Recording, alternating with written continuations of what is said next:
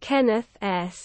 Kendler, born July 12, 1950, is an American psychiatrist best known for his pioneering research in psychiatric genetics, particularly the genetic causes of schizophrenia. Kendler is one of the highest cited psychiatry researchers. Between 1990 and 1998 he was the second highest cited psychiatrist. And for the 1997 to 2007 decade he was ranked fourth by Thomson Reuters Science Watch. He has authored over 1,200 papers, and in 2016 his H-index was 126.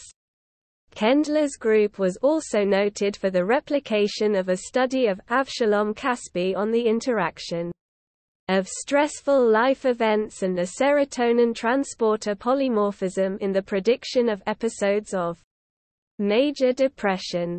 Kendler is a Banks Distinguished Professor of Psychiatry, Professor of Human Genetics, and Director of the Virginia Institute of Psychiatric and Behavioral Genetics at the Virginia Commonwealth University. Kendler is also one of the two editors of Psychological Medicine.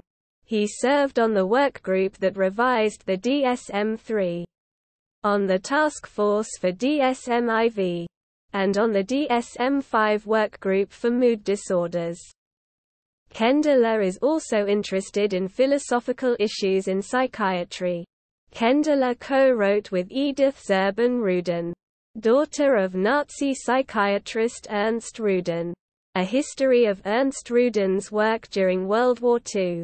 During World War II, Rudin was a member of the Nazi Expert Committee on Questions of Population and Racial Policy who vociferously advocated the extermination of individuals with schizophrenia. Kendler is the second son of Howard H. Kendler and Tracy Kendler, both of whom were influential academic psychologists.